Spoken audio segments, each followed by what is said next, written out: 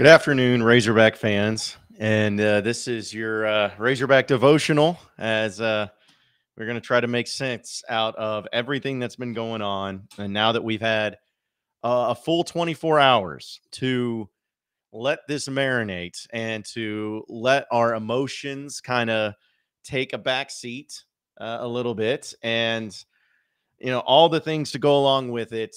I felt like I really didn't want to do this. I didn't want to do a devotional because I felt like that maybe because I'm tired of doing bad ones each and every week, but it's the same thing I got to do it this week too, and talking about the major issues going on. So, but I thought about doing it honestly. I thought about doing it yesterday for the Razorback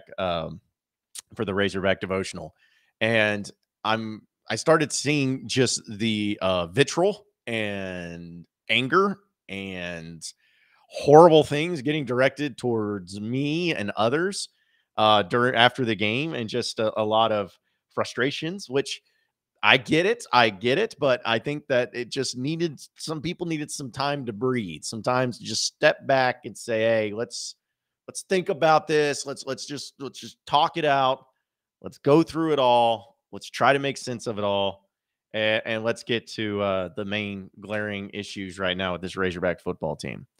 They are 3-3 now. They are 6 games through the season. They are 3-3. And I honestly thought that when I was doing my season predictions, I thought that they would reach this point at 4-2. If you go back, I felt like 4-2 was 100% in play, because obviously I had high expectations of saying 10-2, which I'm sure is obviously that's impossible now. But I felt like, though, this stretch, if they could find a way to get to 4-2, the rest of the schedule would be extremely favorable. And luckily for Arkansas, as crazy as it may be, the final 6 games still is the more favorable part of your schedule. Now, you still have a big road game against BYU this weekend, which we'll talk about on the podcast this week. You have a bye week, which could not come any sooner than what it needs to be here at. Then you have at Auburn, which Auburn's not a good football team, a winnable game if you're healthy. And then you have, after that, you have Liberty, should win that one. Ole Miss and LSU, or LSU and Ole Miss. I forgot. I think it's LSU first, then Ole Miss. But those games could, go either way. I could see Arkansas winning them. It just depends a lot. And then Missouri on the road is a winnable game too. So my point is that it's not completely and totally out of the question or out of the realm of possibility that this team can turn it around and have a strong finish to the season. They did it last year when they lost 3 straight games. They hit the bye. They lost 3 straight. They ended up beating UAPB before the bye week, and they hit the bye week and they finished strong. So that could happen again this year. I don't know where the confidence level is on that happening this year, but it could absolutely happen this year. But going back to the game, though, because now that we're starting to get more people in, and getting back to the Mississippi State game itself, the A&M game hurt the most because you felt like you were the better team, but because you gave it away to them, you lost the game. Alabama hurt in a way of just because it showed you just how far you still are from being one of the top tier teams in the SEC and competing with the Alabamas of the world. This game, however, there's so many things that we got to dive into that I took issue with. And this is probably the first time that I've taken major issues with with some of the coaching decisions by this staff, where I'm not going to be the type like some of you are, or some that people on social media have been, of saying fire everybody, fire Bryles, fire Odom, fire Pittman. No, I'm not getting to that point because I'm not a fan unless things are just so bad that it's causing a problem inside the locker room. You don't need to fire coordinators in the middle of the year because it's just going to put you in a bad position. So I'm not to that point, but there are a lot of things though that I took issue with, that I know a lot of you took issue with, in the same things. And I think we need to talk about them in this game. Something I tweeted about. We'll start with the number one things. The thing I tweeted about the most was that the defensive strategy in this game was I had no idea what this was. I'm not a defensive coordinator. I'm not a coach, but I can tell when something's working and when something's not. And Arkansas ran the same type of strategy defensively with this three-man front that they had, in previous games against Mississippi State. And so I felt like, okay, these things, it makes sense to run it because you've had success against them. But in the early part, very early part, the three-man front, rushing three, however you want to put it, was proving itself to not work at all. Like zero. It was a failure. But instead of trying something different, instead of trying to mix it up, they just kept doing it. They just kept going out there and kept running the same defense over and over and over again. Now, it's bad with the injuries, which we'll talk about in a second. The injury situation is bad. There's no question about it. That's not an excuse. It's a reality. The secondary is so depleted with guys that are banged up and hurt, it's not even funny. Like, they had to move Hudson Clark to safety, and yeah, he missed a lot of tackles. People were on him, but I'm like, he's not a safety. That's why he missed tackles. He's not a safety. He's a cornerback.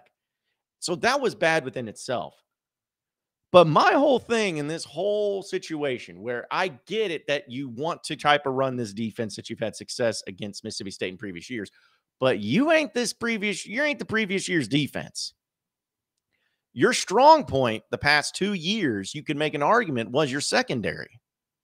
Because last year you had Fouché and Brooks and Buster Brown. You had really good, solid SEC players. Year before that, you had all those guys plus Catalan. That to me made sense in those years. But this year, you don't have them. This year, your strength as a defense, if you have one, has been getting to the quarterback. Your defensive line and your blitz packages, especially with Drew Sanders coming off the edge, that has been your strength of your defense. But for whatever reason, you went into this game and you said, okay, we're just going to rush 3 and we're going to drop 8. And we're not going to get a single finger on Will Rogers. We're just going to let him sit back and wait until somebody gets open, and then he's going to throw the ball and it's going to work out.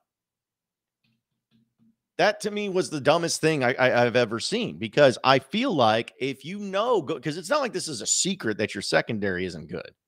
If you know your secondary isn't good and you're going up against a team that's extremely gifted at passing the ball, but you are good at getting to the quarterback, why wouldn't you just say, all right, we won't be able to cover either way, so let's just get after him. Let's have a 4-man front, send the dudes, get Drew Sanders there on the outside to try to make Will Rogers uncomfortable, throw in Bumper Pool in there as well. Try to just do something to get those guys after it and stop them. Slow him down. At least try to make it difficult to where he's got to throw the ball, where he either takes a sack, throws a dared pass, has to rush, like something else. And again, I don't mind if you start with that 3-man front, but when you see it's not working, change it. Change it completely.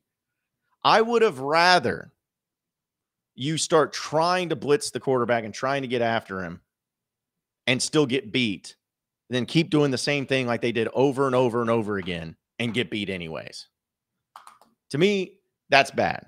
If you have a strength, which Arkansas does, they may not have many, but if they have a strength defensively of getting after the quarterback, you got to get after the quarterback. Do that. And if he passes on you, he passes on you. But he's going to pass on you anyways. Obviously. You dropped 8 and he still passed all over the place on you. That was frustrating to me. To me, that was the thing that, even without the injuries, like, make that adjustment. Change that. Because they just got worked on that side of things. The other deal that I took issue with was they started the wrong quarterback. Cade Fortin seems like a nice kid. Seems like a guy that may have a good arm on him. But when he even got the name as a start, I'm like, I don't know if I like this. because I know he can't run. He's not to the way of KJ and Malik can. So they're not going to respect his running ability. Anytime that they run the RPO, they're just going to key on the running back because they have no ifs, ands, buts about it that Cade Fortin's not going to be able to run. And that's what happened. That's what they did. And honestly, there really wasn't any reason to believe that I was like, this guy can pass a whole lot better either. So they start Cade Fortin. It doesn't go well. They throw in Malik Hornsby and immediately a boom, bust out for a long run. And it's like, wow, 50-plus yard runs. That's what we've been hoping for. That's what we've been trying to see. And it seemed like it was the right thing. Then he gets banged up and hurt, and then you got to bring in Cade Fortin again, which I don't, that's just the way it is. Like, that's not anybody's fault. That's just him getting banged up. You don't get any points out of it. So that was really annoying, which we'll talk about that again in a second. But you started the wrong quarterback. And then, like, you had Hornsby in there for again, and then you brought back in Fortin. I'm like, stop with this. Oh, well, in passing situations, put in Fortin. No, stop it. Leave one quarterback in there and let him roll. That's it. That's all you got to do. Don't rotate quarterbacks. Don't say, okay, well, passing situation, Cade, come on in. That's dumb. Now, luckily, they did fix that and adjust to that and left Malik in, which, and I like Malik. I think Malik definitely provided a major spark for Arkansas. I mean, in this game, he passed for 234 yards, 8 of 17. He did throw 2 picks, which you can't have. But he rushed in this game for 114 yards on 8 carries. Like, dude was better than what any other option you had, but it wasn't enough. So this was just really annoying. That was really, really annoying to me of how they started the wrong quarterback and the problems mounted from that. The next deal is something I discussed about a little bit earlier, the injuries. Now, I'm not making excuses, and I know that people are always going to say, which this is why I kind of get annoyed when I'm doing this stuff, like, or when I'm tweeting out or anything. You put out like one tweet of one thing, and then everyone's like, that's not the reason why. Stop defending them. I was like, all the things can be true at once, folks. It's not just one thing. Different things can be true at once. The Razorbacks can play very poorly. They can be out-prepared and out-coached too. But injuries can also be a big part of it. It's not an excuse. It's a reality. And this team is dealing with some severe injury issues, defensively especially. And I know that it's frustrating to watch this team because of that fact. But I almost feel bad for these secondary players. Like, Simeon Blair is a guy that struggled. But, dude, like, what do you expect out of him? You know what I'm saying? Like, he was never supposed to be in that situation. Breeny and Hudson Clark. Hudson Clark's moving positions. Like, I feel bad for him because he didn't ask for that. He's not supposed to be in that position. McLaughlin's all right, but it's still like he's even had some struggles here and there. But you're talking about you lose Catalan for the year. Slusher, it seems like he hasn't been right in a while. So your 2 best secondary players have been gone or are gone for an extended period of time. You lost Ladarius Bishop for the season as well, even though he had moments, but it's like he still was a guy who had experience. Like, you've lost so many different players, and it just sucks. You got to do next man up mentality, and I get that, but it's unfortunate that it's happened to Arkansas. So I almost feel bad for them because it's like they're trying their best to throw out who they got. I mean, they moved Sam Mbake over to cornerback. He was a wide receiver because they are so desperate in that position. And so I feel bad for him in that regard. I really do. I feel bad for him. I know nobody else does, and probably nobody else cares, but injuries are a factor into all of this. And so they got to get healthy. They got to get to this bye week quick, fast, and in a hurry. And I mean, that's just the defensive players. I mean, you don't have QB1. You don't have KJ Jefferson out there.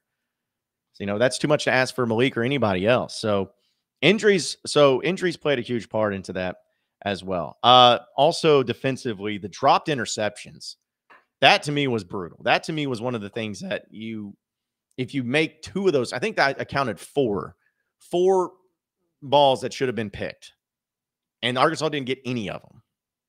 And so, or 4 of them at least should say could have been picked. I think 2 should have for sure, and then 2 should have, like, could have been. Like, it wasn't 100%. So you gotta make plays on that. That's something that Arkansas's defense has actually done well under Sam Pittman and Barry Odom the past 2 years, last year and in 2020, is they took advantage of turnovers. They caused a lot of turnovers. And, in this game, I don't think they had a single turnover. I know Will Rogers didn't throw an interception. I know that. And I don't think I'm looking at the box score here. So I'm like, yeah, there was no turnovers or anything. Yeah, so no turnovers at all. So you can't. So your defense has already given up a ton of yards, given up a ton of plays, given up a ton of points, and then when you have opportunities to get turnovers, you don't do that. Like, that was frustrating too, because a team that has kind of put their strength and rested their laurels on something as good as that, they dropped a lot of them. So that was another thing I was frustrated by. This is one thing, and again, it goes back to the injury stuff. Don't yell at me because it's like, this isn't about this. Stop complaining. The officiating was really bad yesterday.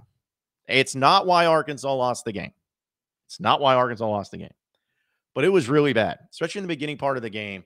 I don't know if anybody else saw it, but like, the center for Mississippi State was always moving forward before he snapped it. Like, every time he was moving forward before he snapped it. And Arkansas kept jumping off sides because of that, but they weren't calling anything. It's like, dude, what the heck? Like, it was so obvious a lot of times. And I just could not believe. I'm like, what are they not seeing here? And then I guess either Sam Pittman complained or something like that, because then towards in the second half, at least, it slowed down a bit. But, not calling those plays and Arkansas jumping off sides was brutal. I still think Jaden Hazelwood got interfered with on that play where he was almost there to catch the football for a touchdown, or should have been there. I think that should have been called for a PI. Didn't get called. But again, the refs weren't the reason why they lost, but the refs were really bad in this game. They did not call a very good game whatsoever. Also, the broadcast was atrocious. Like, did anybody else feel like they were watching the game when it was being filmed with a potato? Like, what was going on? They never had the first down line set. They didn't have the down and distance set a lot of times. The shadows were disgusting. It looked like I was watching it in 480p. It was like a tube television. Like, what in the world was that? I think it's got to be a Starkville thing, because I know Starkville, they have nothing nice over there. But it's at least, like, did you have the interns there at the University of Mississippi State running or Mississippi State University, I recall? Like, did you have them running the cameras? And did somebody get, one of their surveillance cameras from their house to go out there and film it? Like, for crying out loud, y'all. And like, they didn't show replays a lot of the times. The camera work was terrible. Like, that had nothing to do with the game. That was just something I was really ticked off about. That was so dumb. It's like, for crying out loud, it's the SEC network. Can you at least put something in there to where you can watch a game in an SEC stadium? Just so dumb. And finally, also something that always stood out to me, because again, I know we've gone through some game stuff and some non-game stuff, but the cowbells, man, like, I still don't understand how they're allowed to do this. And it's not me complaining, because again, it had no reason why Arkansas lost the game is because of cowbells. Like, zero reason. That had nothing to do with Arkansas losing the game at all. It's just really annoying how Mississippi State's allowed to use artificial noisemakers, and they're like, well, they stop it whenever the quarterback's behind center or whatever. I'm like, no, they don't. They keep going. Like, when they're lining up for a field goal, like, Arkansas's about to kick a field goal and the cowbells are still going. I don't understand how they're allowed to do this. Like, listen, I know that they have a small fan base with fans that don't go to games, and I understand that, and they don't have a home field advantage, but the only reason that they do is because of artificial noisemakers. So I just don't understand it. But I've given my ideas on this, folks. If you want the cowbells to be taken away from Mississippi State, I have the easiest resolution, and the entire SEC can get on this. Just go out there and use cowbells. Have Arkansas and Tennessee and Alabama, LSU, everybody just go out there and bring cowbells into the stadium, and you use them. Because I guarantee you that if everyone starts using them, the SEC is going to be like, okay, guys, let's put a stop to this. Let's get out of here. Cowbells are banned. I guarantee you, if the entire SEC started bringing cowbells into the stadiums, started using them, the SEC would step in and they would take them out. So I don't know how we would formulate that or how we would get that done, but that's 100% of what would happen. So, but again, the past few things were just something that stood out to me and that bothered me too. But what it really came down to is running the freaking 3-man front the entire game, which was so dumb and so bad. Starting the wrong quarterback, which was bad. Not okay. Yeah, I meant to. Sorry, this is kind of a subheading in the quarterback situation. I meant to bring it up. The the calls that they had that Arkansas had in the red zone. Like Arkansas was one of 3, I think, to start in the red zone with not even getting points, not even score touchdown. That's pathetic. Like that cannot happen under any circumstance. If you're first and goal from within the 5-yard line, you're scoring a touchdown. Every single, like you have to score a touchdown. And Arkansas didn't on 2 of those occasions. Now, it could be the play calling. I think because like the play call that Malik had it where forgot which wide receiver was running out. Like it was the 3rd down play, and he had him open. It was just a terrible pass. Like that was a great play call because it was there. Malik just didn't throw a terrible pass. But the next play, when you're running these shenanigans, and you got guys, one and in coming out, and then this guy's coming over here, and then he comes in here, and you're like, oh, well, hand off right up the middle. And he gets stopped. I'm like, was that necessary? Did that really throw anybody off? They kind of felt like they knew that it was going to happen. That's the way I took it. It was like, I knew that was going to happen. But for whatever reason, like, Arkansas went 0 of 3 on 4th down conversions. And I'm pretty sure were all 3 of them within the red zone? No, just 2 of them were in the red zone. Okay. Because, yeah, Arkansas went 1 of 3 from the red zone, 1 touchdown, no field goals, all of that. Like that's annoying. That's stupidly annoying. And the total offense, Arkansas had 483 yards in this game. 483 yards in this game, and they got 17 freaking points. You know what that reminded me of? That reminded me of the Arkansas-Toledo game. That Arkansas, now the score wasn't the same, but Arkansas lost I think it was like 16-12 or something like that in Little Rock. And I remember Arkansas only scored 12 points, but they had like 500 yards offense. That's what this reminds me of. The offense was there. The yardage was there. You couldn't convert. You had 10 penalties, absurd. Again, some of those I think were crap. I don't know why Max Fletcher's even been punting. Reed Bauer needs to be the punter going forward. I don't know why that was a thing. You had special teams gaffes. Like, you start off the game by kicking out of bounds. Zero excuse for that. You start the second half after you got some momentum heading into halftime and you get the ball back, and what do? You screw that up because you can't field it, and then you almost get a safety, but then you actually end up getting it at the 1-yard line, so which just trashes that opening drive to the second half. The worst thing about all of this, folks, is that there's talent on this team. I still believe there is talent on this team. I know injuries are playing a factor into it, but it's like you just can't put all the pieces together. It's like you fix one thing and the other. It's like a leaky pipe. It's like you got this leak coming out and you kind of put it together to try to stop that leak, and then another leak comes out, and then you got to stop that, and then another leak comes out, and you stop that, and then the leak over here that started the first time starts popping out. Like, you just can't put it all together. Like, I feel like when you got something going offensively, you got some flow, you do something dumb. You can't score when you're in the red zone. Dumb. You can't field a kick. You kick it out of bounds. Dumb. You can't get to the quarterback because you're sending 3 people. Dumb. It's like you have talent. I feel like you do have good coaching at times. You got what you need to at least be a competitive football team. But penalties and turnovers and just dumb plays is what's keeping you from taking that next step. And that's what makes this so much more annoying, is that you are so much better of a team than what you're showing, but you're killing yourselves by not giving yourselves a chance. That nobody can figure out anything.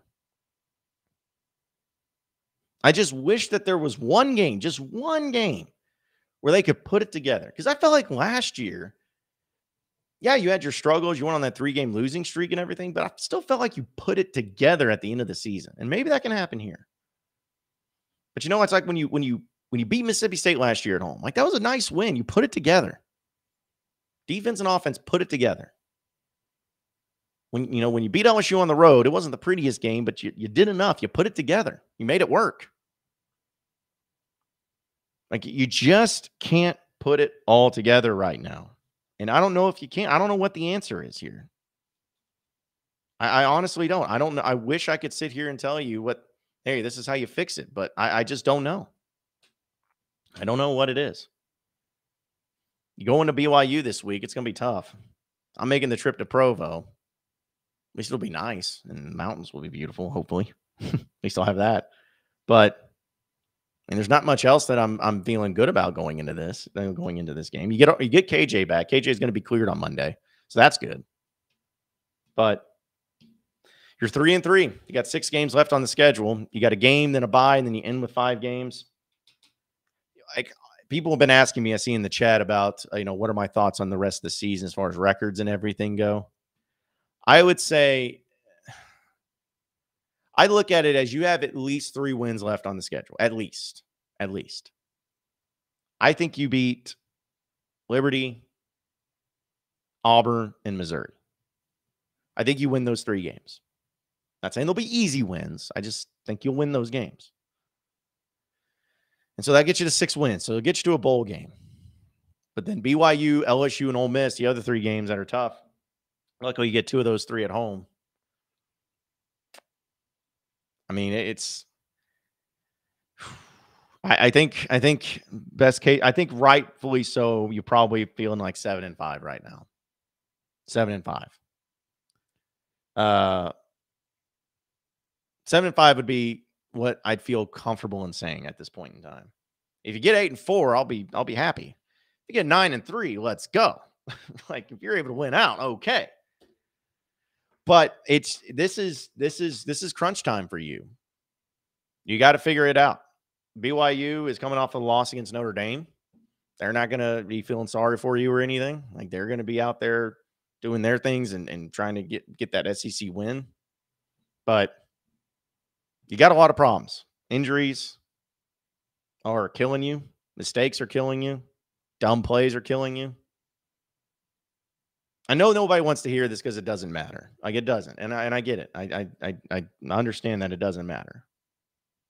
But I was just thinking about it yesterday. If you just had everybody healthy, everybody was healthy on this team. That includes Catalan. Everybody was healthy. And you were able to keep Fouché and Brooks, which, again, I hate to admit it, but you missed those guys. If you were able to keep Brooks and Fouché on this team this year, and then you kept Catalan, and you were no injuries or anything like that. Folks, I honestly believe right now you'd be sitting at 5-1 at the worst. But you're not. I get it. You're not. But it's just amazing how much that can impact the team. Like, Arkansas is just not a good enough football program right now to have the depth that other teams do. Like, it's just not the case. But it's something that you hope that can get remedied, can get fixed, can get adjusted. But as of right now, I know it's Razorback Devotional, but it's really hard for me to give words of encouragement at this point in time. So walk through the valley of the shadow of death. I will fear no point spreads. We'll see. I think BYU is favored by 3 in this game, which I ain't touching that one. Let's see if I can get to some of these comments. I'll try to get to them as best as I can. So we have a lot of them coming in. Let's see. Try to go on. Let's see. Hogs says, just now joined. How you feel about the rest of the season? Injuries have been very unfortunate. Yeah, I'm thinking sour. 7-5. Like, if I'm being realistic, 7-5, I feel like is still doable. Very doable. If you can be BYU this weekend and get to that and just limp into that bye week, that'll be huge. That'll be absolutely huge. See, Ash says, Hornsby showed me he can be the guy in the future. Actually believe his ceiling is higher than KJ's, but needs to develop. I like Malik, but the problem with Malik is you can tell he has no touch on his passes. That dude throws it at 100 miles an hour. Like, maybe that's something that can be fixed. But yeah, he has no touch. He just flings it in there. But if he can work on that, I like his speed's there. Like, everything else but his decision making when it comes to his throws, because I think he made some bad throws there too. He's improving, but he needs to develop that touch. He needs to develop that, but his speed is there. There's no question about this. Casey says we need the team to lift each other up when someone makes a play like last year. Yeah, they're trying, man. I feel bad for them too, because like they're just getting hit right and left, and it's hard to keep each other focused and motivated when it's like they can't even get on the season and can't even get on the field. Hawk says, whoa, only 3 wins left? No, I didn't say only 3 wins. I just said I feel like there's at least 3 wins there. At minimum, 3 wins. You get to 6-6 at minimum at this year. That's what I feel like. Ash says, I hate that we match. I like how we match it with Mizzou, honestly. Yeah, everyone does. Missouri's not good. Like, everyone's like, oh, but they've been keeping games close. You know, look what they've been doing. I was like, I don't care. They've been losing. You know what happens when you keep the games close? Nothing. You still lose. Let's see. Tusky says, Odom went from a 3-man rush against Mississippi State. The entire game was amazing. Not in a good way. Yeah, I didn't understand it. I really, really did not understand that. Tony Brown says, thoughts on decommitment of highly talented running back Braylon Russell. Yeah, I saw that. You know, I'm not saying it's a good thing, and I'm not trying to act like it's not a big deal, because anytime you lose a 4-star player in your state, it's a big deal. That being said, though, I just don't look at it as being a major issue. Like, he was a running back, and I'm sure he's talented, but Arkansas's like got enough running backs. Like, they're going to get their entire running back crew next year back. So it's not a huge loss in that regard. It's not something you want, but if it had been like a 4-star, it's a safety or 4-star cornerback or 4-star linebacker, something like that you desperately need, I would be more concerned about it. But since it's just a running back, again, you don't want to see it, but it's not the end of the world either. Cody says we need to hit the transfer portal hard for capable secondary players in D-line. The D-line's actually been not too bad, but they were handcuffed in this game because there's only 3 of them. Like, there's just only 3 of them there too. So they need secondary players, something awful. Get all the transfers in secondary. Harrison family going forward. And can you honestly pick 3 believable wins? Yeah, I just did. I mean, I still think that they can beat Auburn, Liberty, and Missouri. Like, I think that they can. I think that they're better teams than those teams. I'm just being honest. I'm not saying that it'll be easy. I'm not saying that they'll blow them out. Just saying that I believe Arkansas is still better than those teams. Here's another thing I'm hoping, folks. I'm basing it on the last year, but I'm hoping that last year could prove something to where you hit that bye week and you became a rejuvenated team and you finished strong. That's what I'm hoping to see this year, and that's what I'm banking on. Like I said, if you can just win this BYU game somehow and limp into that bye week, get everybody healthy, I bet you anything on the road against Auburn, you'll see a completely new, rejuvenated team, especially if they get that win against BYU, because then you'll be sitting at 4-3 with 5 somewhat winnable or at least doable games left. I think that you can just get to that point, you'll be in a better situation. Kim says our O-line hasn't been as strong this season. I disagree. I disagreed wholeheartedly with that. I think the offensive line has been the best part of this team and has been consistent. I mean, see how much time Malik Hornsby had in the pocket? Dude had a ton of time yesterday. Like, Arkansas is still leading the SEC in rushing. I don't have any issues with the offensive line right now. I disagree with that. What's the difference in running style between Dominion and James Joyner? Why is Dominion getting minutes as a true freshman, but Joyner in? Well, that's something that Sam Pittman's been a real big fan of Dominion. Likes the way he runs, likes the way he hits the hole. So he's been getting the feedback on it, or at least getting the reward for playing. State went for it how many times on 4th and 2 or 3? Talk about utter disrespect. I thought it was a lot more than that, to be honest, but I was looking at the stats. They only went for it on 4th down 4 times, and they got 3 of them. If I'm not mistaken, if I'm looking at the stat sheet right. Yeah. 3 of 4. I don't think it was disrespect. It was just like, why wouldn't you? If you don't get it, it's not like Arkansas's offense is going to get down the field. Like, that's going to happen. So, let's see. ID Edit says, we need to win on both sides of the ball. Yes, that would be ideal. That would be ideal if they could do that. Yes. The That Hornsby pass to Bryce Stevens was beautiful, and that was possible because of the line. Exactly. Like I think the offensive line's been great, absolutely great. So, but yeah, folks, listen. That I try to do this for about 30 to 40 minutes. I don't want to keep y'all too long, but either way, I had to get this out, and hopefully Arkansas can bounce back. I'm just hoping. I know. Again, I understand everyone's frustrations. I do. I seriously do. I understand everyone's mad. They want blood. I get it. And it's great because in a way, it shows that you guys care. You really care again. And you want to have that passion. Every Razorback fan or every SEC fan base has that. Just got to keep things in perspective too. And if you can just find a way to beat BYU this weekend, I really think that that's going to get you so much positive momentum heading into the bye week. And if you get everybody healthy or get as many people healthy as possible, you're in a great position. You're in a great position. So I'm just telling you that it's just keep the faith. Don't let go of the rope. Don't want firing everybody. Let's see how this plays out. At the end of the year, then we can start saying what needs to be changed. But let's see how this plays out. Let's see how this coaching staff adjusts. Let's see how these players bounce back. You're halfway point of the season. Let's see what they do. Give them a chance. I'm going to give them a chance. And again, if they go 1-5 in these final games, okay, let's start cracking skulls.